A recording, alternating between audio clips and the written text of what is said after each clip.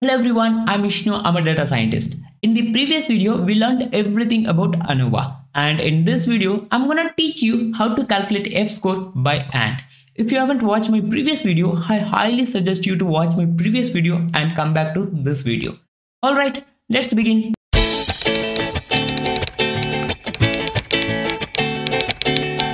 Let's say this is our dataset. Let's take company first and calculate F-score. There are three different companies. Let's take all three companies and their corresponding salary. The idea behind ANOVA is calculate between group variance and divide it by within group variance. If the F-score is high, then that feature is important. Or if the F-score is less, then that feature is not important. So we have to calculate both between group variance as well as within group variance. First, let's calculate within group variance. To calculate within group variance, we have to divide sum of squares within groups by its degrees of freedom. But what is the sum of squares within groups? How to calculate this? Let me show you. To calculate sum of squares within group, take mean of each group and subtract each and every value from its mean and square the difference, add them together. You will get sum of squares within group for individual group. Finally, we have to add all these values together.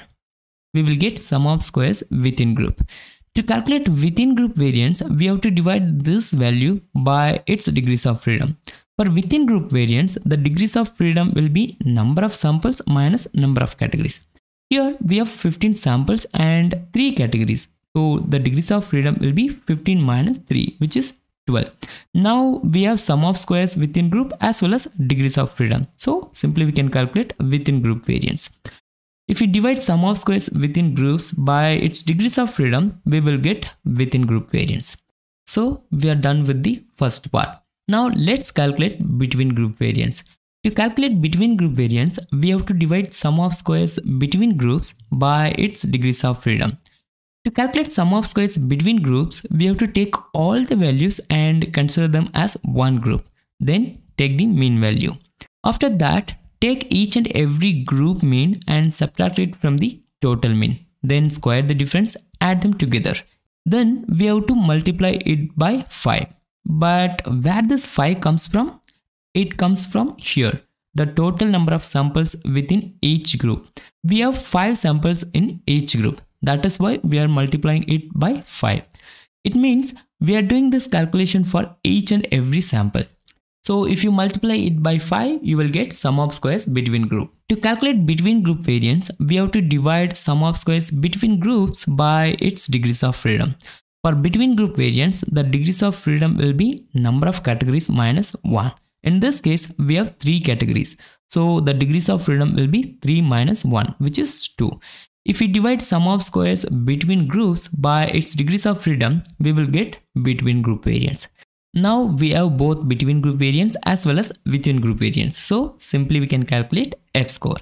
It is 73.493.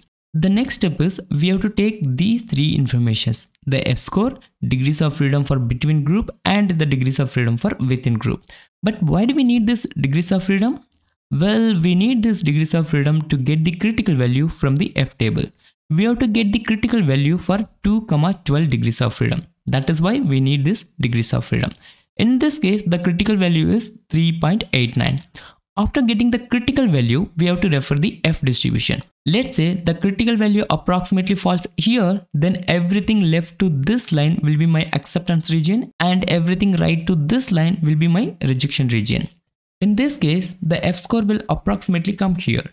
As a rule of thumb, if the F-score is greater than the critical value, straight away we can reject the null hypothesis. Here, the null hypothesis is there is no difference between groups, and the alternative hypothesis is there is a difference between group.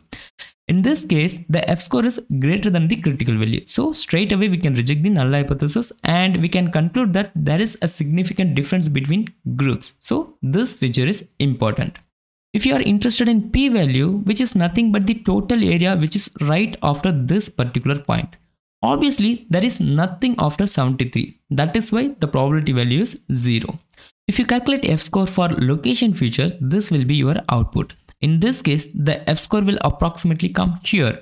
As you can see here, the F-score is lesser than the critical value. So we can't reject the null hypothesis. So the result will be there is not much difference between groups. So we can conclude that this feature is not important.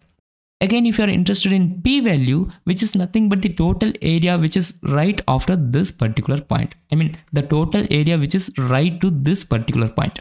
Obviously, the entire area comes after this particular point. That is why the p-value is 0.99. Usually, people make decisions based on probability value only. If the probability value is lesser than 0.05, then we can reject the null hypothesis. And if the probability value is greater than 0.05, we can't reject the null hypothesis. In this case, the probability value is 0.99, which is very far away from 0.05. That's why we can't reject null hypothesis. That's it. That's all about ANOVA. In the next video, we are going to discuss about chi-square. If you are interested in learning chi-square, make sure you watch my next video.